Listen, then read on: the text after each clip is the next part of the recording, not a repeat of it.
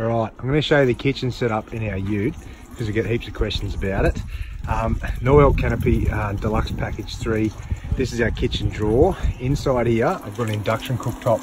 Its brand is called Innovella. Got it for 50 bucks, right? You can get them on eBay. Anyway, what we run it off is in here is the 2000 watt e-power inverter. And what you need to run that to pull so much current is the Enerdrive B-TEC, 200 amp hour B-TEC. And then all the wiring there, all schmicko by Pro Concepts. But it pulls about 118 amps out of the battery to run this cooker at anywhere between 200 and 2000 watts. But it does it no dramas, and it cooks beer battered fish to a T.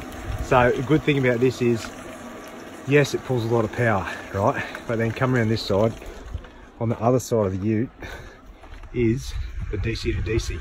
This here, as soon as we start the car up, it's pumping in 40 amps plus of current. So it only takes us an hour or two and we're back to 100%. And we're laughing, battery's back up to full charge. Killer setup, killer spot here. Pender Bay, Dampier Peninsula, just north of Broome.